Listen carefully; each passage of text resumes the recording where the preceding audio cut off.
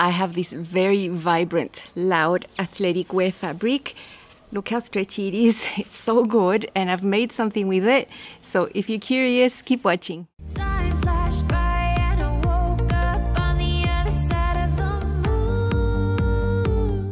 Hi sewing friends, I'm Karina from liftingpinsandneedles.com. Welcome to this channel that is all about sewing, limitless sewing. One of the silly things I have said in the past was that I don't ever plan to make activewear because I just don't want to. And the reasoning behind my thoughts back then sort of did make sense because of the context I was in. I had a very basic sewing machine that did not do very well with knit fabrics, and I could never find the right type of knit that I deemed appropriate to make leggings or tights. It had to do with the thickness, with the weight of the fabric, with the recovery of it, how compressive it felt. And also I always wanted fabric that was opaque, that was safe to wear without anything showing through the fabric, because that is really important to me. Well, I made it to this beautiful country. This is Brazil, this is where I live, and in the gym I started to see girls wearing very outrageous type leggings, normal leggings. It's just the prints were standing out to me, and I thought they were super fabulous actually, very colorful, very vibrant type prints. And they were ready to wear, but I started thinking, you know, maybe they sell these fabrics here. Maybe it's easier to find them here than it would have been, you know, in Chile, in New Zealand, in Bolivia, where I've been living before, where I never could actually find the right type of activewear fabric. I found a fabric. Amazing. It was a small piece, about a meter. The fabric, just by touch, by feel, I spent a lot of time with the fabric in the shop before buying it, just ticked all the boxes for me. And I finally made a pair of leggings that I super love, and these are the Super G tights from GreenStyle Creations. Now this brand sort of specializes in activewear type styles. They do have some more casual ones, but nothing really that formal from what I can see. It's mainly really good, like nice activewear, sports bras, men's gear, short, women's, lots and lots of types of tights. Things that are helpful for when you want to be a little bit active outside or inside and be comfortable and make it yourself. I never thought I could make these things myself, but boy was I wrong. I can make them, and I have found fabric here, so that makes me really excited. You can see two options here, and one is simpler. It does not have a side seam. The other one does, because you can add an optional panel on the side that will allow you to insert a pocket there. That pocket could be good for storing things, you know, phones, that sort of thing. There is a curved waistband that's composed of several pieces, inner and outer waistbands, super nice and anatomic. Around the inseam, there is actually not an inseam because there is a super long gusset piece that has a very unique shape that goes between the inseam. So it's very well made. And there are several inseam lengths, 21, 26, 29, 32 inch lengths. Where you would like the waistband to hit on the body also has an option of a mid-rise and a high-rise. They both use the same waistband piece. It's just that the waistband piece is narrower for the mid-rise, and for the high-rise the waistband is wider. I was leaning towards the option of choosing a high-rise with a wide waistband, and I know from the past with my ready-to-wear leggings, those are the ones that I have felt more comfortable around my tummy when the waistband is quite wide and shaped, and it just feels so nice on the tummy when you're wearing it. So seeing that this is one of the features there, I was excited to make them. GreenStyle Creations is having a 4th of July sale. I know the 4th of July already passed, but the sale is through the 8th. So through tomorrow night, and every single pattern in the website is 30% off. I purchased 2 patterns in the sale today. They have a new rash guard for women called Waimea, and the everyday yoga pant looks really nice as well. So those are the ones I got myself. I'm excited to sew them. And I will leave all the information down in the description box, because there is a little code to use to get the patterns with 30% off. It's Independence 2020. I'm letting you know, if you're interested in making yourself some comfy things to be active in, you can have a look at the details below, and you're welcome to use my affiliate link as well. Now, about the fabric choices, as I mentioned, I had issues in the past about not finding the right types. They were always just too thin. In Bolivia, all I could find was double brush poly, and I don't really think that double brush poly is appropriate for this type of garment, or the way I like to wear it at least. Last year, I made the Shelly leggings from Seamwork in a type swim fabric, green with flowers and everything. It was just one that I had and I used. And although it sort of seemed okay while wearing it, it does not really have that compressive feel, and it feels a little bit lightweight.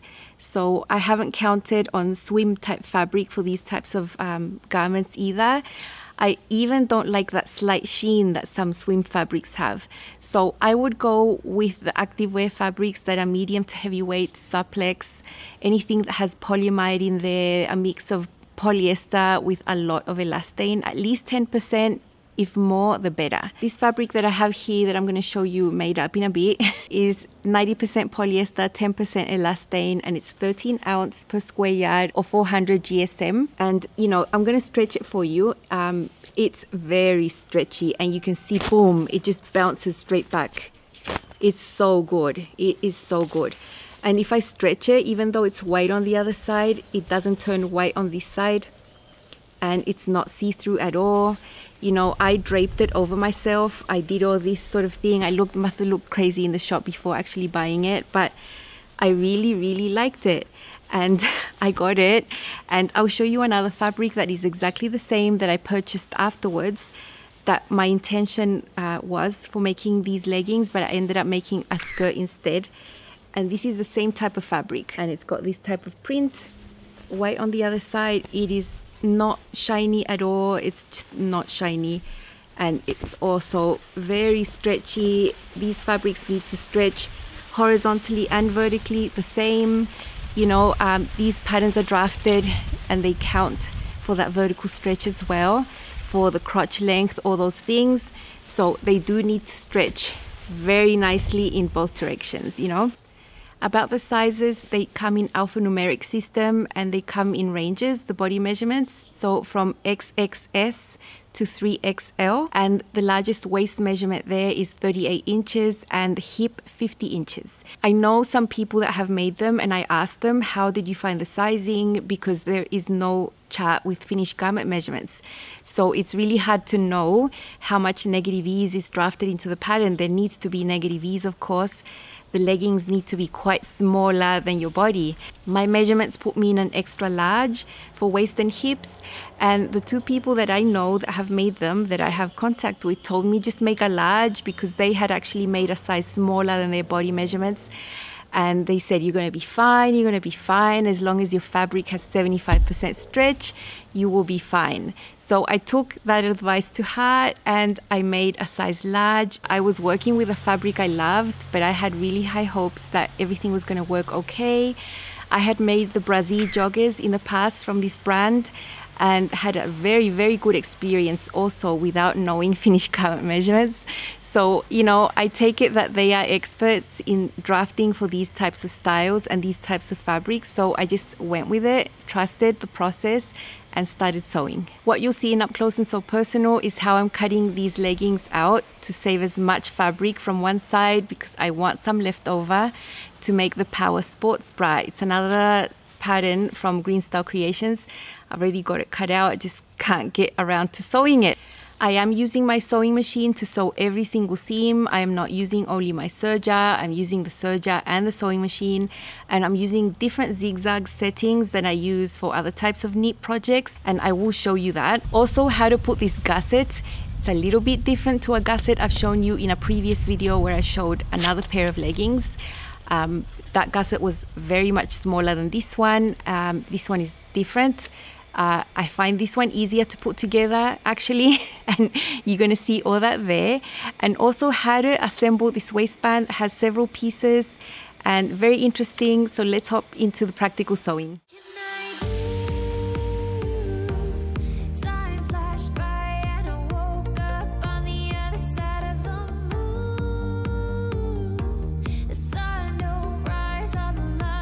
I've got the width of the fabric folded with some excess to one side because I don't need it. There is the main pattern piece. There are many inseams available for these leggings. I'm making the shorter ones. I've always liked my leggings cropped. You can see on the side the gusset piece that you just cut once, and the inner waistband and the outer waistband have separate pattern pieces.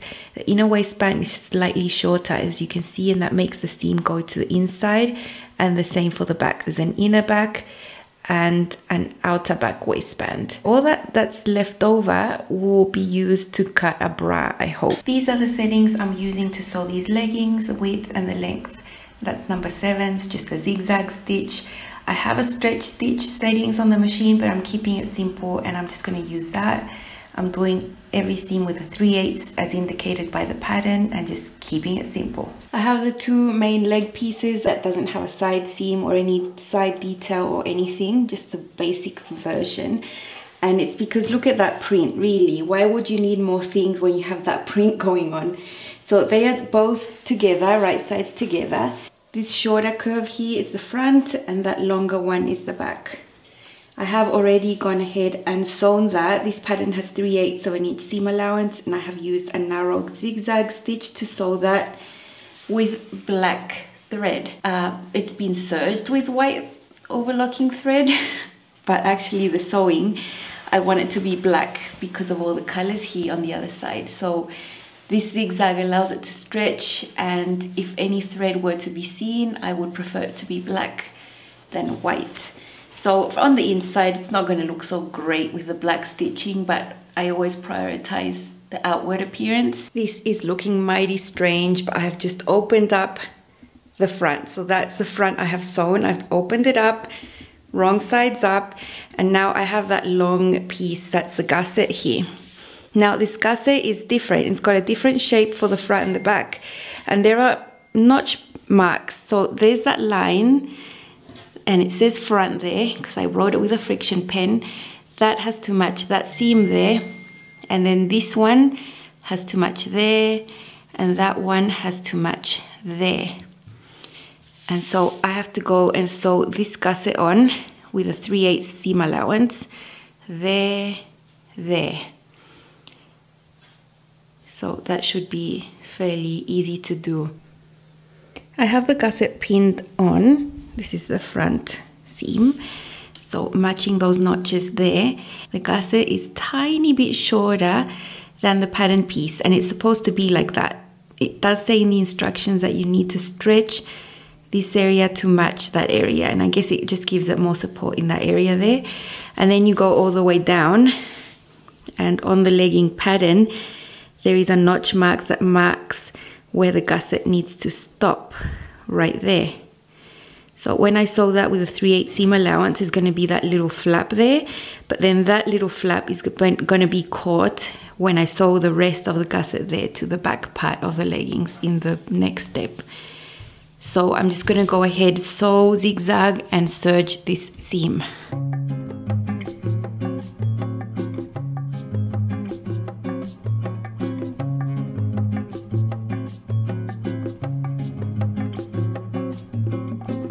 Gusset has been sewn onto that area. That's the front crotch curve. Now I've pinned the back one together. I'm going to sew that, serge that, then I'm going to open that up and attach it to that area over there.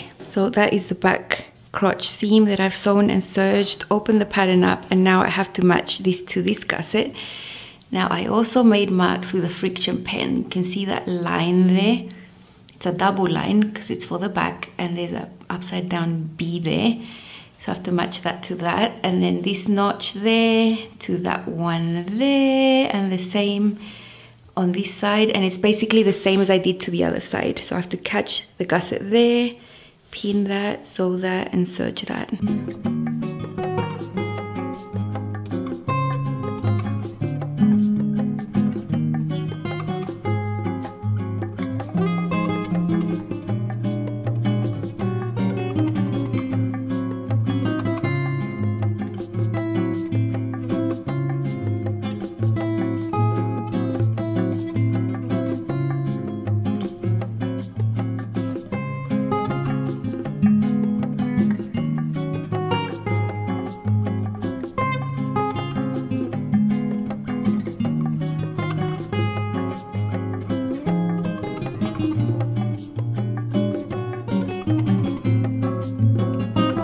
Here we're seeing the inner waistbands, they're marked with an eye. Now I just have to put these two together. The shorter one is the front, the longer is the back, and have to sew these together to form like a round thing. And I'd have to do the same with the outer ones. See, that's the outer and the inner that have been already sewn together, always with my zigzag stitch. There is significantly negative ease here. Now I have put these right sides together, and I'm showing you one is the inner, one is the outer. The inner waistband is slightly shorter. You can see I've put the seam allowances in different directions there, and now I have to sew that on the round. There was supposed to be an elastic at this stage, but my fabric is extremely good. It has excellent recovery and elasticity. I don't really think it's necessary, so I opted to not put the elastic here. Just doing this with a zigzag stitch, as you can see. And now there you can see the difference in the height of the inner waistband, and that is going to make the seam on the top go to the inside and not be seen. See how stretchy this is with zigzag stitch? Then I just have to turn these right sides out and then attach this onto the leggings. The tights have been sewn up. They are just ridiculous, the color. You can see where the point of this gusset finishes there. Before the hem stops, that's the other side there. And then you can see the gusset sort of, because the print doesn't really allow it to show, but you can see the seam lines there, around there. And now on the top, I have assembled the inner and outer waistband. There are seams there, and that is on the front. This is a curved waistband. I decided to omit the elastic that goes in there. I think this fabric is sturdy enough to not need it. And I've pressed those seams, one facing one direction and one the other, so that they can sort of nest together. And so all I need to finish now is to attach the waistband to the tights. And I'm going to do that with my zigzag stitch. And then when I finish this edge inside, I'm going to change my serger thread to black, so that it's black there and it's not white. And I'm going to serge the edges of the hem as well in black, so when they're turned in and everything, it's going to be visible there with a black thread. Right at the end, I thought I was filming when I sewed on that waistband, and it's happened to me before where I actually press the record button on the camera, but I've actually stopped it because it was recording the roof before.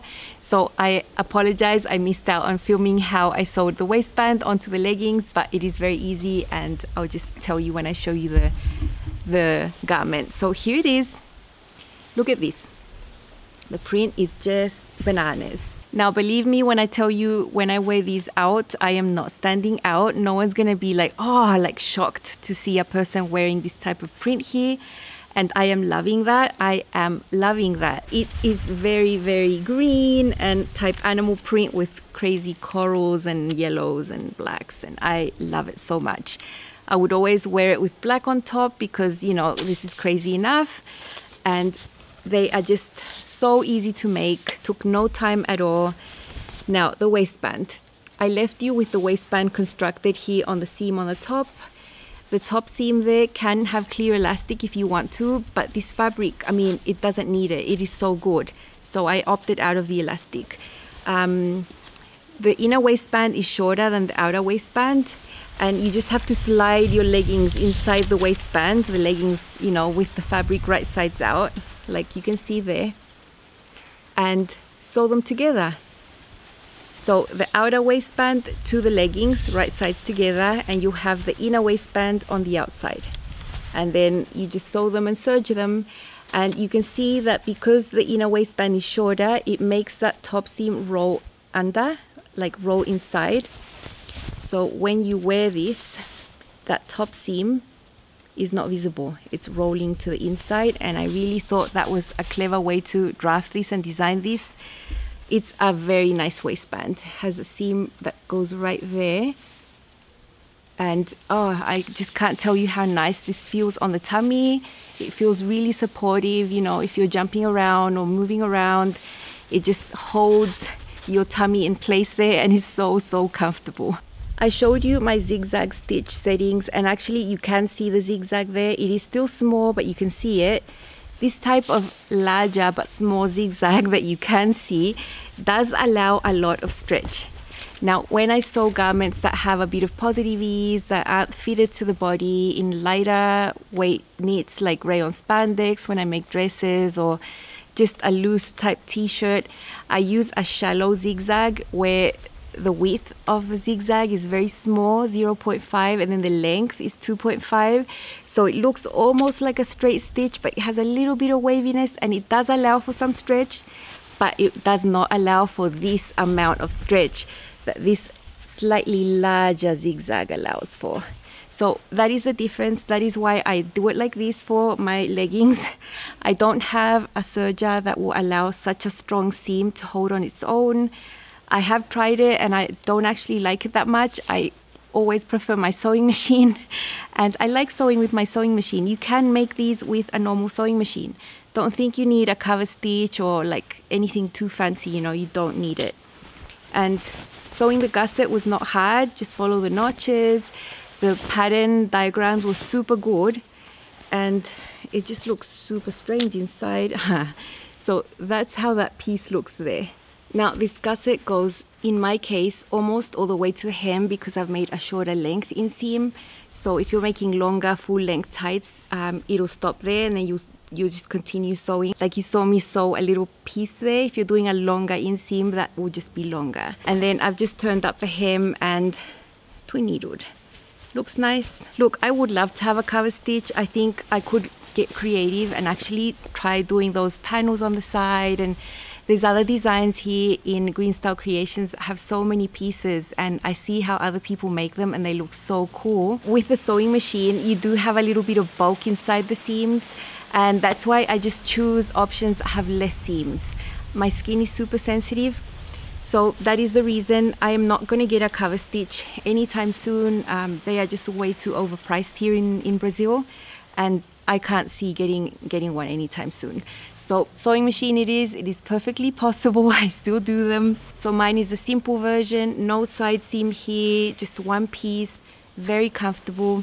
I don't need pockets actually in my leggings because I wouldn't want to like weigh my legs down carrying stuff. I have a little belt, a runner's belt that you tie around your waist. It's very fitted there, and it fits a phone, a card, a bank card, a key, anything tiny that you want to carry around. So that is what I prefer rather than having pockets. I would not do the gusset with a contrast color. I don't think I would ever want to highlight that there's a gusset there. I love that it's there because it makes the leggings fit so much better, but I wouldn't like want to do it in black so that everyone can see it, you know. Whenever it gets to winter, I find that I just have lower energy than usual. I am feeling cold. Sometimes the weather outside is just really gloomy, and I don't really have that motivation to go out there and have a walk, take some deep breaths, get my heart running a little bit faster.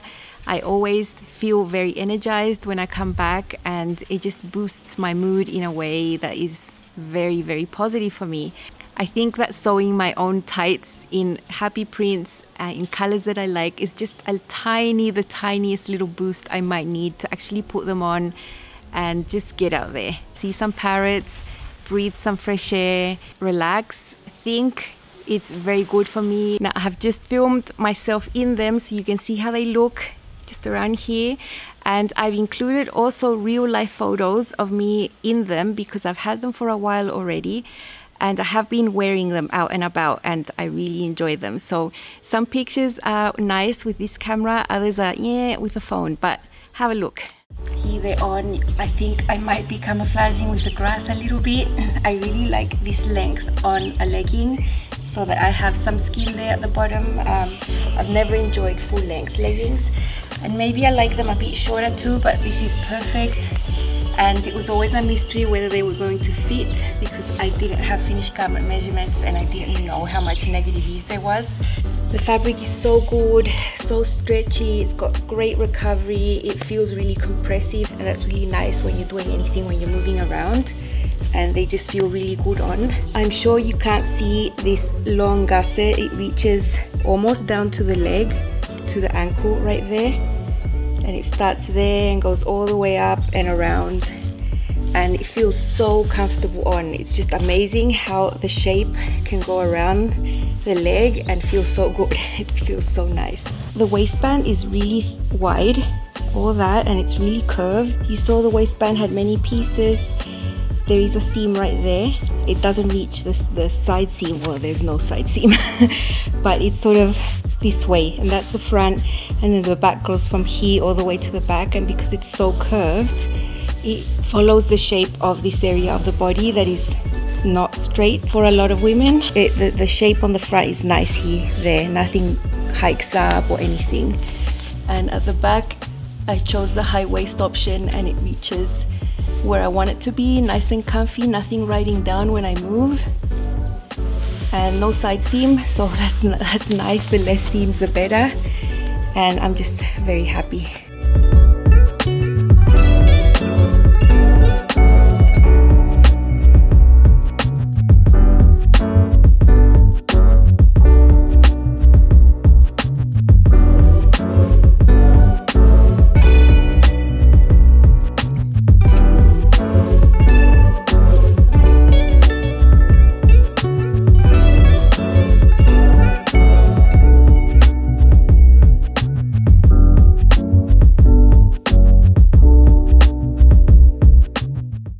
I am extremely happy with them. I feel super good in these. I feel amazing. If you've worn really high quality leggings, have that great thick compressive type fabric, when you're jumping or moving or anything, it just keeps the muscles there without them moving that much, and it just feels so nice. I don't know if you know what I'm talking about. Maybe some of you do, but I like having that sensation of everything being held nice and firm, and this fabric achieves that, you know, especially this wide waistband that curves. It's my favorite style of legging I have made so far because of this feature there. Curve there is so well drafted, so well made, and you can certainly tell when you're wearing it how it feels. It's just amazing. I wanted to show you two more fabrics I have purchased to make two more of these. The two fabrics I'm going to show you are the same types of fabrics, just in different colors and solids, and they are 84% polyamide, 16% elastane or spandex, so they're going to stretch and recover and just be amazing. They are also heavyweight, 13 ounce per square yard, 400 GSM, and totally cool. This is like, I don't know what color is coming up on camera, but for me it's a very dark pink. It's not hot pink or like soft pink. It's a type of pink that I like. I love this. And look at this, and look how heavy it is. I think I got 1.3 meters because I want the leggings and I want enough for a sports bra as well. I know this could be in replacement of power mesh, which I cannot find. I just cannot buy the stuff. So that is what is stopping me from making the sports bras, because I don't have the appropriate thing to line it with to give my bust some support. But I think if I did layers of this, 2 layers of this, I would be okay, because this fabric is so supportive as well. So I got a little bit extra for that. And the other one is the same, it's just blue. I love blue, and it's the same quality, exact same fabric, and I super love it. Can't wait to make them. I know for now I will continue making these types of garments in the simpler way, because I just count on my sewing machine and my serger. You know, chafing is pretty unreal when you're doing things outside and you're sweating. So I'll just keep it simple for now. This is working so far. Have you made some activewear that you like? I know sometimes it's just easier to buy them, but in my case, the ones that they sell here in the quality that I like are extremely expensive. I'm talking about over $120 a pair. For that cost, I think I can make 3 or 4 myself and be super happy with the quality of the fabric. Maybe in a simpler design, but one like this with that waistband that is amazing and I feel great in, totally doable. Got so windy, I apologize. I don't think it's gonna stop. Maybe you liked this pattern that I've shown you today. Maybe you want to try it for yourself. If you do, please use my affiliate link, because I receive a small commission from that sale, and that helps support me if you want to. Or you can just go to the website and buy the pattern. That is totally fine as well. Thank you so much for watching, and I will see you very soon. Bye.